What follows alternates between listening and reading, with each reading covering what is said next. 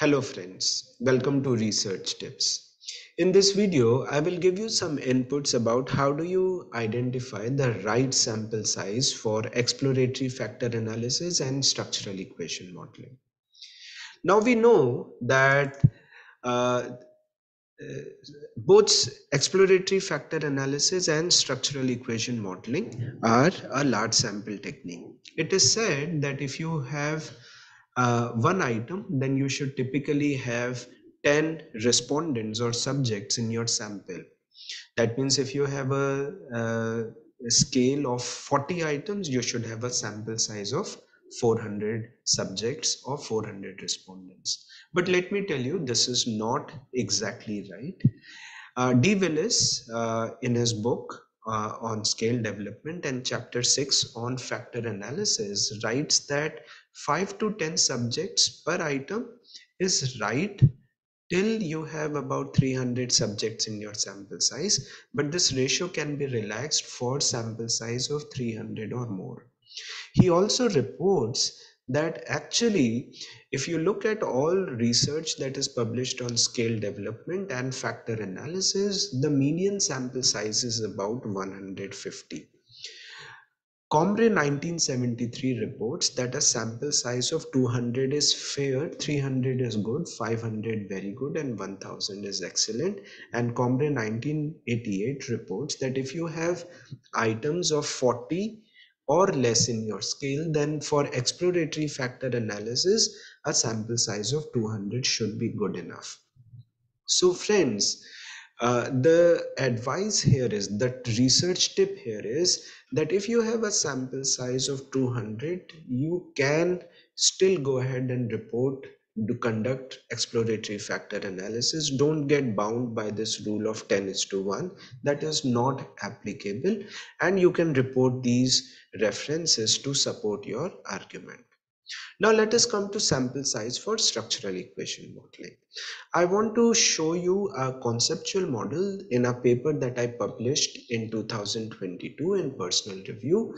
This was a model where I tested sequential mediation between PFP, pay for performance, and job performance. I had four latent constructs: PFP, procedural justice, OCB, and job performance, and three other latent constructs: group-based pay, seniority-based pay, and job security, that I had modeled as control variables. Now, in order to do this, analyze this model through structural equation modeling, I had to compute my sample size. Now, how do you do that?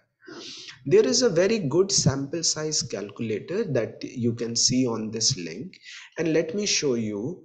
This site has a lot of calculators for statistics. If you go down, you will see sample size and a priori sample size calculator for structural equation models. Now, when you click on this, you would see that a table like this opens up where you are asked to input some parameters. Anticipated effect size. What is the minimum effect size that you would like to compute? Typically, we say that zero point 0.3 is a small, not very small, but reasonably small effect size that I want to get detected in my structural model.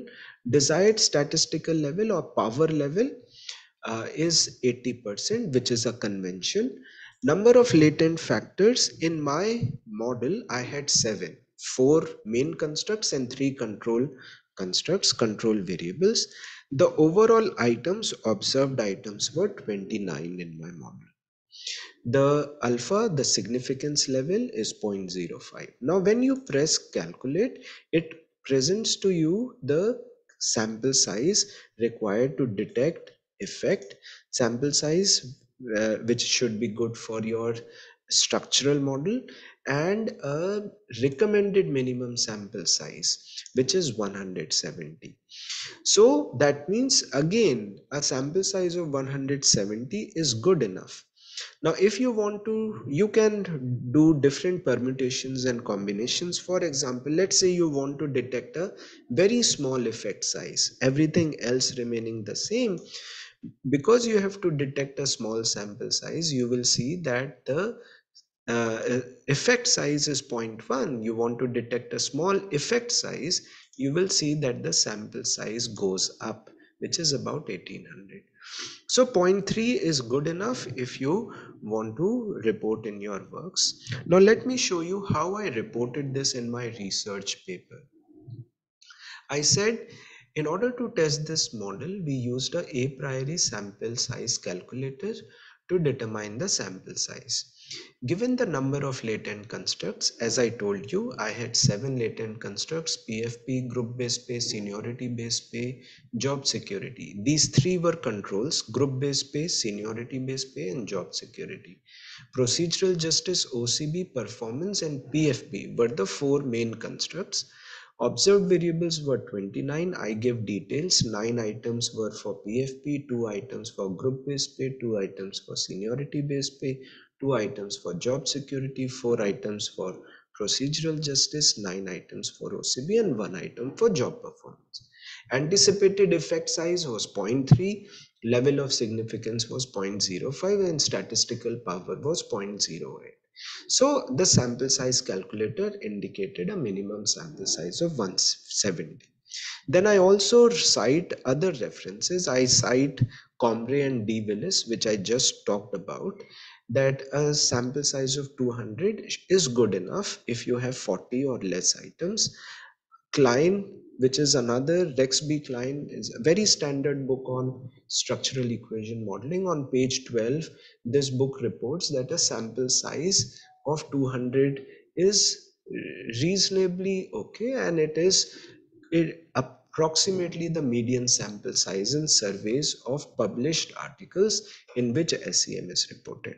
So around 200 is something that should be okay, and you can go ahead and so this is what I had a sample size of 226 in this paper, which I then went ahead and did my analysis. So friends, you can use this information to compute sample size in your for your own study. These are some references. You can find this PDF and also my research paper that I talked about in the link that is given in the comment section of this video.